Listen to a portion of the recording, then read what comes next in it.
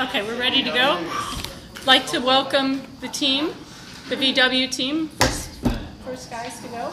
So make sure that you pay attention, ask lots of questions as we go, because it's hard to get a good grade on handling questions if nobody asks anything. So be good teammates. Okay, the floor is yours. All right, well, I'm Philip. I'm Connor. And I'm Max. I hope you guys are all doing well today. We're going to today talk about the Volkswagen emissions scandal, and which we have titled Fall from Grace. And also throughout the course of the report or presentation, please feel free to ask us any questions you might have, but we will also have a slide at the end and time to take questions then. So. Okay, so for our agenda and what we'll be covering today, we'll start by going with the overview of the VW issues. Then we'll go into media coverage and see how that affects the stock market. And we'll talk about social media coverage. From there, we'll talk about root causes for the scandal, followed by action items and how Volkswagen tried to resolve the scandal. And then we will do a team narrative, followed by questions and answers. So first we're going to talk about what the issue actually was with Volkswagen and what they did. So the first thing Volkswagen did is they installed 11 million defeat devices between 2009 and 2015 on their Volkswagen and Audi models that caused it to be CO2 and nitrogen oxide emissions testing in laboratories. They sold these vehicles for 9 months after it had been discovered that they were doing this, and they currently had to settle for $14.7 billion with 475,000 Volkswagen 2-liter diesel. Yeah. Max, is that 14.7 billion? That's a settlement, a legal settlement, or was that a? It was a fine issue. Fine. Yeah, Okay. fine issue. In the U.S. In the United States, yes. Okay. That fine was actually issued by the United States, state of California, and the FTC. And 10.03 of that fine was actually divided amongst car owners that had a Volkswagen, and that's possible. They have to completely repay them for their car if they choose, and they also have to forgive their loans. So if you have your car was worth Blue Book value of $20,000, they would have to pay out $26,000 to forgive your car loans. So I could be driving a free car right now if I had bought it. In addition, they also got it approved by the EPA that if they worked it out, they could potentially install a new device into your car that fixed the issue. The tough thing about this is a lot of people like the car the way it is because it drives really well. Other issues about it is they still haven't settled with the Audi owners in the United States. So they haven't had that, so they have to figure out how to deal with the Audi users, because the 10.03 billion was purely just the Volkswagen. Thank you. In addition, they have a $9 billion, their investors are coming after them because they failed to inform their investors about the scandal early enough. So the stock dropped 35% in a single day, which, as you can imagine, if you had stock in VW, that would make you pretty mad. So moving on, we're going to talk more about the legal consequences and stuff like that, which I kind of got into there. So they were actually found to have attempted to destroy documents that incriminated them in the Dieselgate scandal. And this is really interesting because there's emails that went back and forth that were found, and they said things like, they're still asking questions, how do we handle this? We don't have answers. As I mentioned before, there's the lawsuit filed by the United States, state of California, and FTC.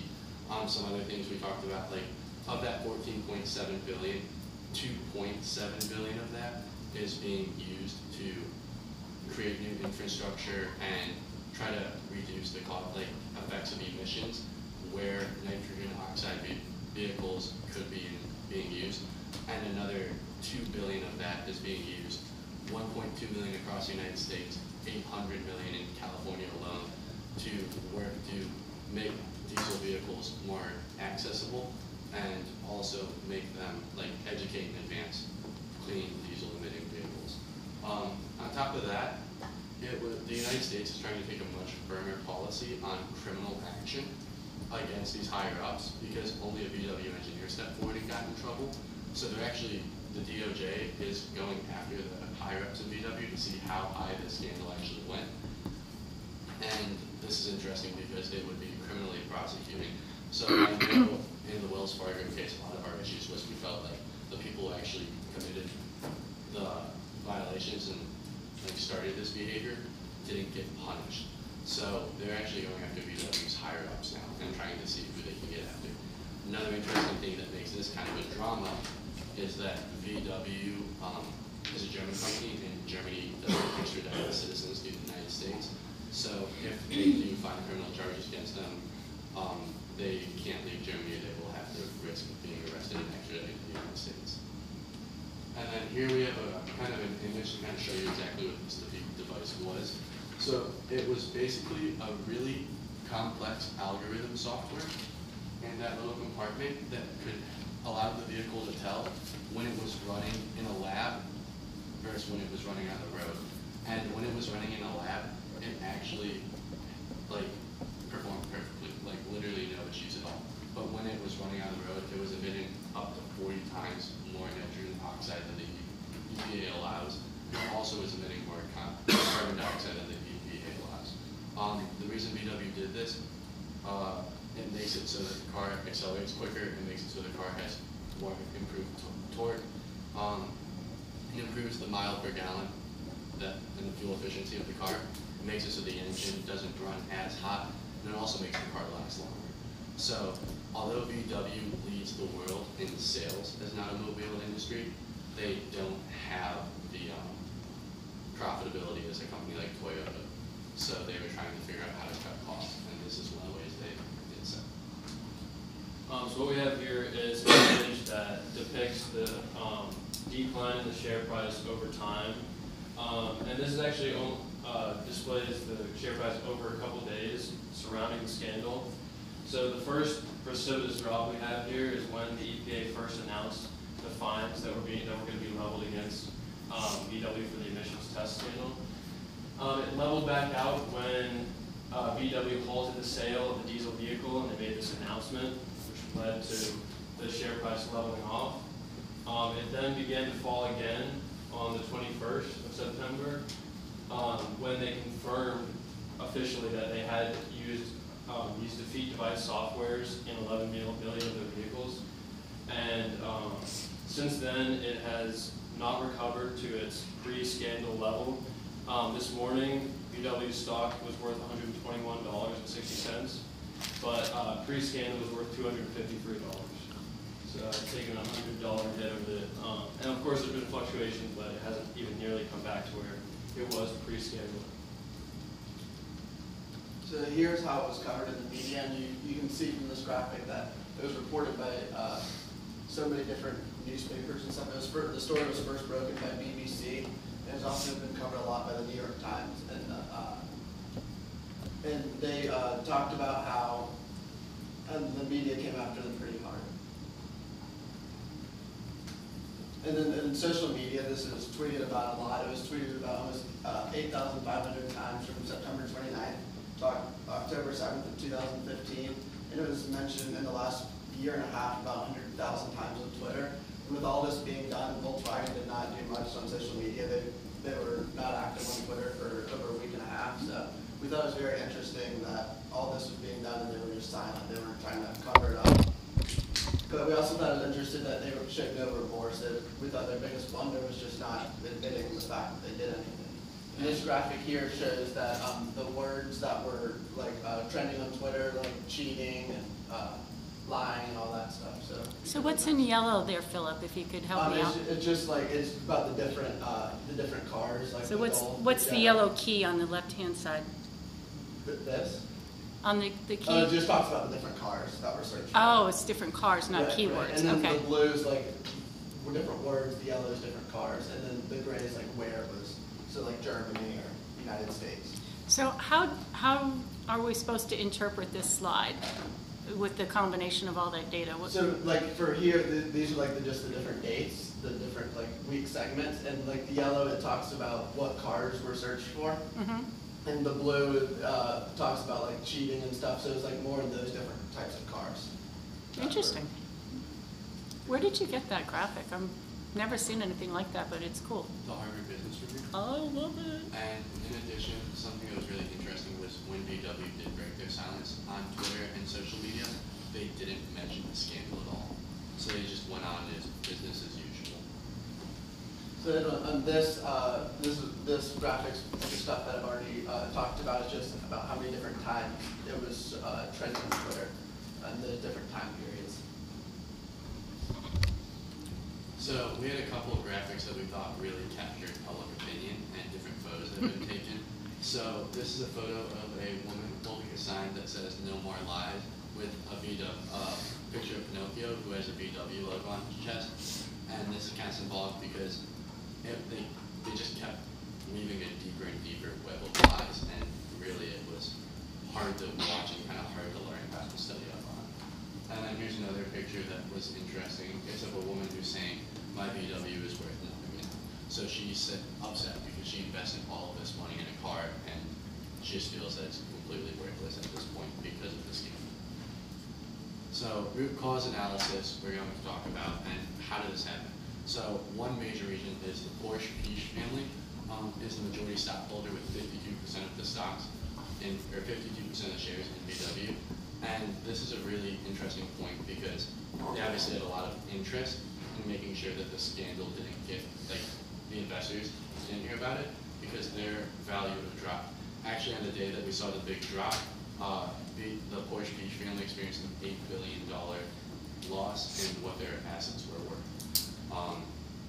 Another major root cause was unethical business practices. I mean, honestly, they cheated, they lied, they did everything in the book that was wrong. There was a lack of communication that really created an issue.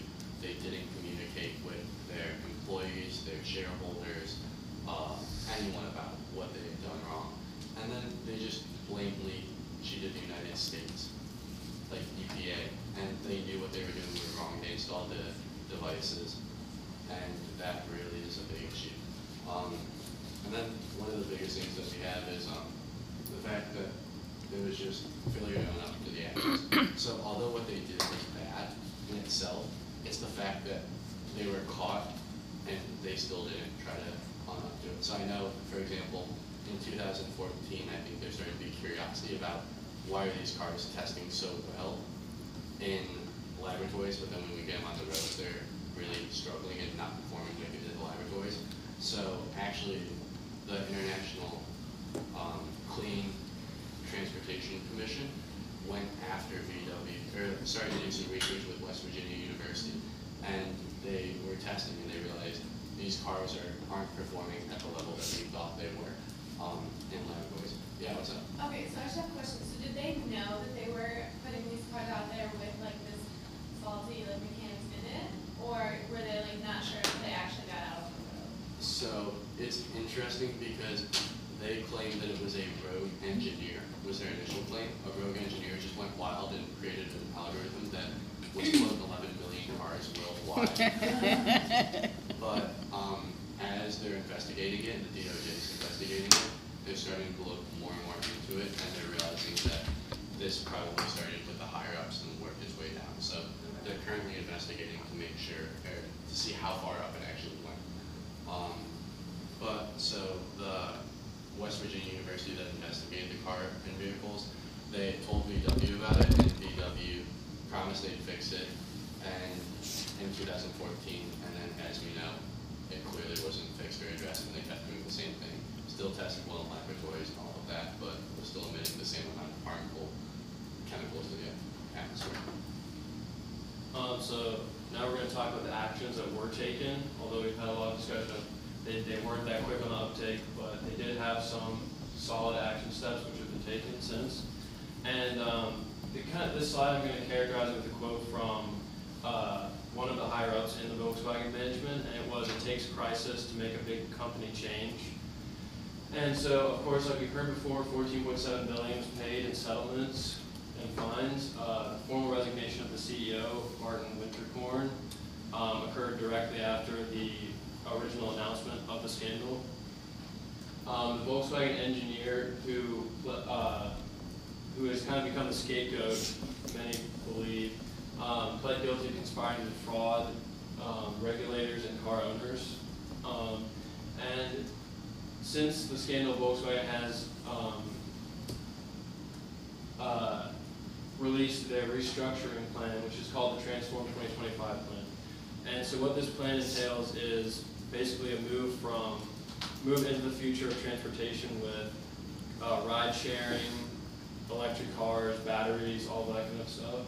And they plan to sell 1 million battery-powered cars before 2025. As well as that, they've set up a Sustainability Council, which is basically a group of professionals in the automotive industry who are concerned with sustainability and climate change, and they're going to be present at all the board meetings and directly interacting with the management suite to talk about these kind of issues and make sure that it's a priority. In their Transform 2025 plan, did they lay out like what they're going to do if these things don't happen? Because like it's one thing for them to say we're going to sell so many cars that are energy efficient, but then if they don't actually do that, like do they lay out any of the consequences of how they would follow up with that? Sure, yeah. One way in which they're making sure that they at least make a move, even if it doesn't become successful, is they replace 30,000 of their employees with IT professionals and technology focused professionals. So in this way, they're making a pretty solid statement that they're doing tangible movements towards this Transform 2025 plan. So what the point of these new IT professionals is to do complete R&D on sustainability in the automotive industry and making the results that they laid out in the 2025 plan happen. And in addition, they pulled all 2014 and 2015 Volkswagen diesel vehicles out of the United States. So they're really trying to just kind of get their bearings again. Thank you. So for our team at Slide, we thought that Volkswagen has not done enough. We believe that their biggest blunder is not addressing the crisis at all. They haven't, at first they didn't, like we said on Twitter, they didn't say anything about it. They just kind of acted like nothing happened after a week and a half when they got back on social media. And we think they harmed the environment a lot by letting out dangerous levels of nitrogen oxide and carbon dioxide out into the air. And then we also believe that they damaged shareholders because they did not tell people who had stock in the company about how low the stock prices will get. So we don't think they did enough because they really didn't show much remorse. And at this time, I'd like to open the floor if anyone has any questions. I might have missed this earlier in the presentation, but was there like a certain time frame where like they started, like they know concrete where like the faulty devices were in the car, and like also does that affect the resale on any of these cars, or can you even resell them at all? Yeah, I can talk about that. Actually, there's been a 16% drop in the resale value of Volkswagen cars, and a lot of people have been experiencing this scandal, taking their car to a dealership, wanting to resell it, and the dealership wanting nothing to do with it. That's actually what part of that image that we showed of the lady with the sign saying "My Volkswagen is worth nothing now." That's referring to how dealerships are not willing to buy back these cars, and only select vehicles are being bought back by Volkswagen themselves.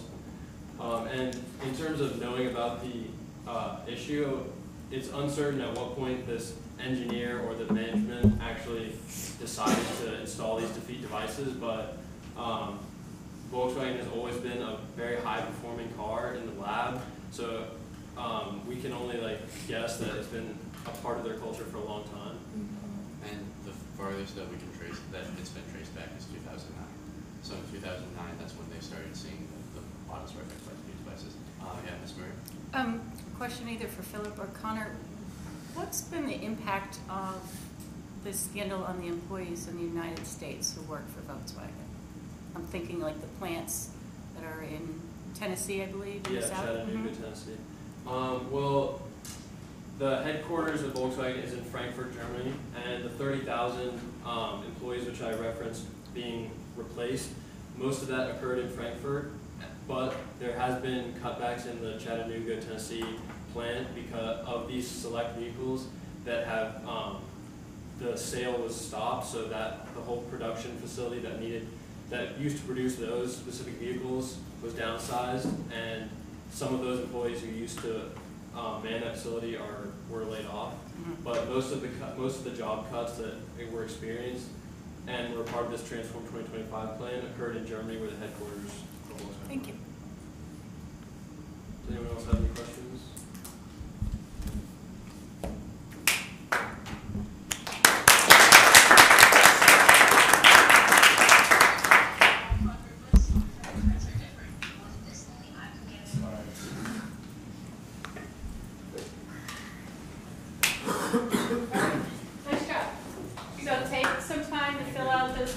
forms. Qualitative feedback is really helpful for people to see, where they're growing, where they can improve.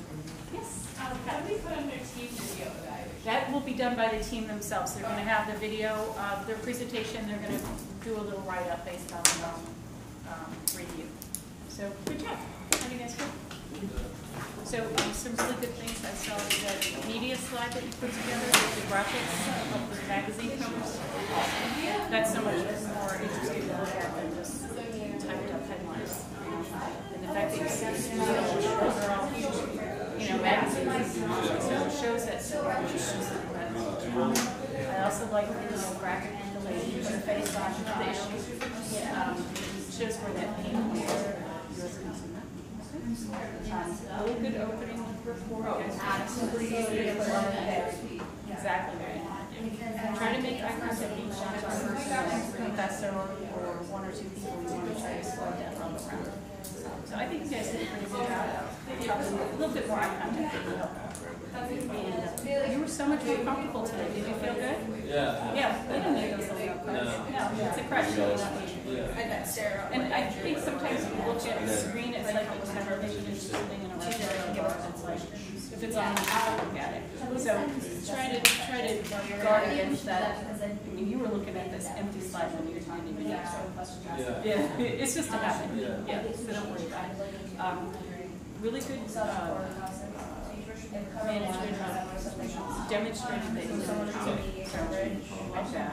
A little bit too much math back on the Q&A. So try to make sure that you spread the load around. No one really asked me.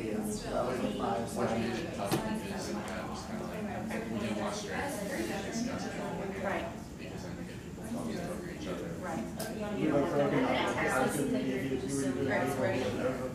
Right. Right. So that's like the one where someone asked like when did this start, how does it affect resale, how they kind of took the resale. On balance, I see what you did and I understand. That's good preparation. On balance, you gotta have to shift a little bit, I'm doing the like 13 is two typos on there, so yeah.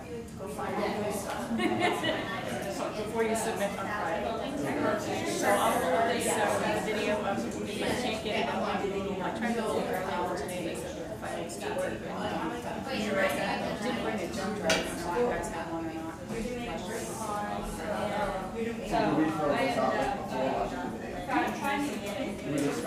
Yeah, you discussed it as a, do it as a team.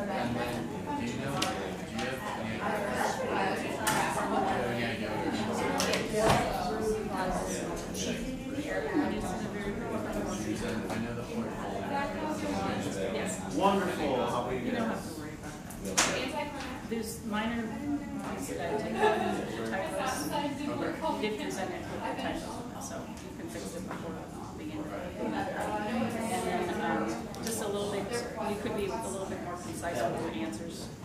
Get to the point and finish. Like at one point I just said make kind of give you a cue like get back to your presentation. And I think you missed that cue. But The first one is small image, point. concern for Small point. image. Okay, really nice job. Did you go on that one? Yes, finally. Yeah. You're in that. You're in that. You're doing, she's doing hands up there.